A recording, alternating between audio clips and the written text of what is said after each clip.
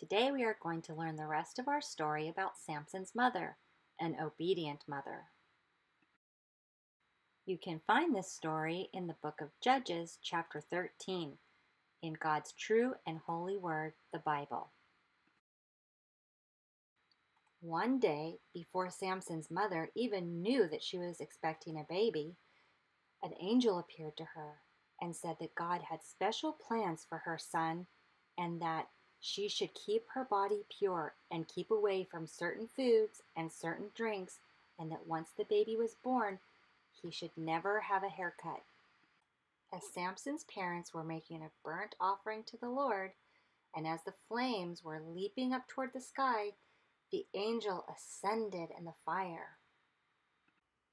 And Manoah was really afraid because he thought that he had seen God. But his wife said that if that were true, that the Lord wouldn't have accepted their sacrifice or told them of the wonderful things and the miracles that he was about to do. Just as the angel promised, she had a baby boy, and they named him Samson. The Lord blessed him as he grew up. They followed God's instructions and never cut his hair.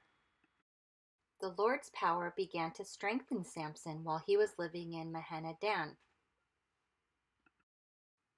For 40 years, the Israelites had not obeyed God, and they had been bullied and harassed by the Philistines as a result.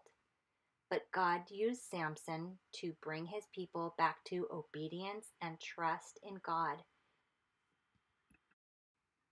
We have been learning a verse from Ephesians 6:2. Honor your father and mother.